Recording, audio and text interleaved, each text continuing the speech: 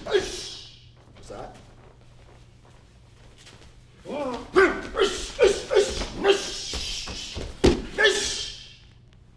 Slow.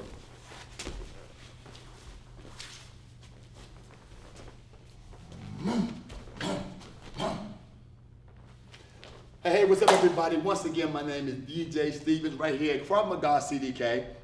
I'm putting together a series of videos of techniques that you have probably already seen before, but we have modified here at CDK.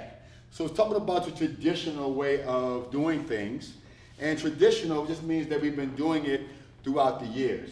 So in this particular case, this would be our traditional defense against somebody that is kind of pushing you, pushing your neck. We call it choke from the rear with a push. So if he's pushing, normally I would step forward. In this case, with my left hand, I would bring my other hand up. As he continues to push, I would drop my hand, to further clear the choke, and then I can throw elbows, strikes, and whatever, okay? That's a good technique. Remember, in Krav Maga is all about principles. So anytime we modify a technique, we want to stick with their principles. So the first principle is address immediate danger. So the immediate danger in this case is a push. So I want to address that. I want to try to get my balance as much as possible. Right now I'm doing it with my left foot. I also want to get the hands off of my neck. I'm going to do that with an explosive turn. Okay, so this way. I do that with an explosive turn. So as I turn, you can see he's no longer choking me. Okay, but I still need to throw a simultaneous or immediate counter strike. So the counter strike that I'm doing in this case is going to be that slashing hammer fist.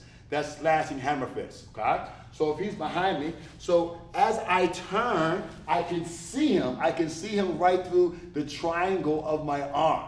From there, I can come down with either a hammer fist or I can come down with a chop. A hammer fist is when I'm striking with the meaty part of my fist, and a chop I'm striking with the same side of my hand, but an open hand, depending on what my target is and what my sense of readiness is, okay? So as I turn, notice that I always check with this hand. I check with this hand because even if my eyes are closed, you can go ahead and push. Even if my eyes are closed, which they wouldn't be, but under stress, instead of being able to see, I also want to use tactile sensitivity. If I know where his arm is, I know where his shoulder is. Shoulder, ear, head, and I can find him just using the touch of my body, the touch of my hands to his body.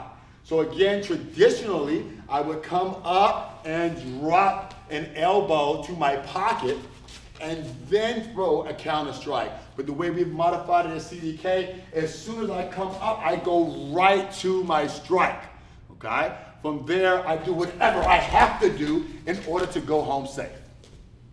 Now, this could also be used from the side.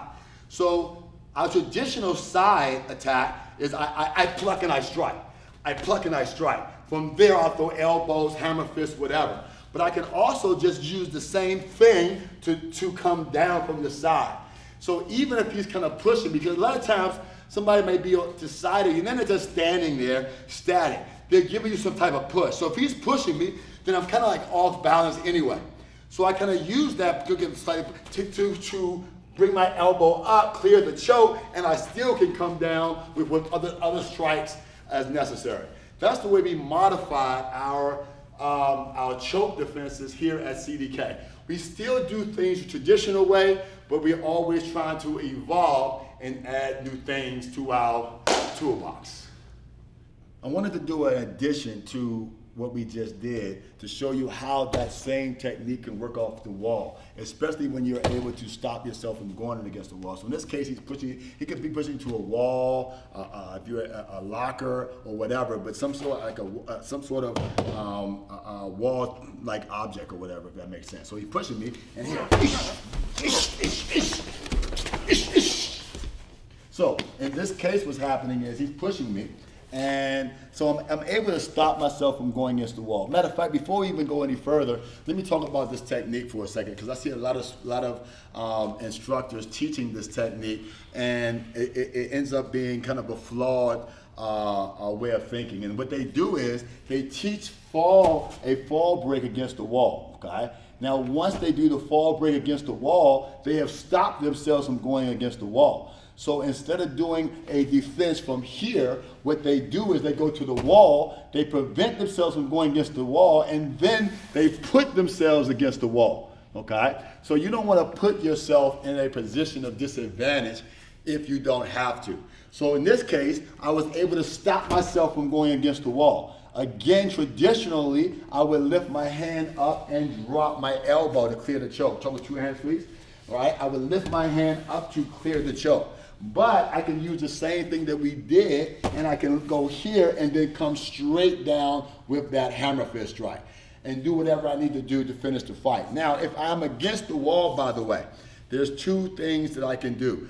First, if it's just me and my attacker and there's nobody else in the room, or at least I don't see anybody, and the exit door, of course, is not this way, is that way, and he's pushing me. Now what I want to do is change positions. I would much rather him be against the wall than me being against the wall. So if he's already pushing, then I'll let him go in the direction that he's going.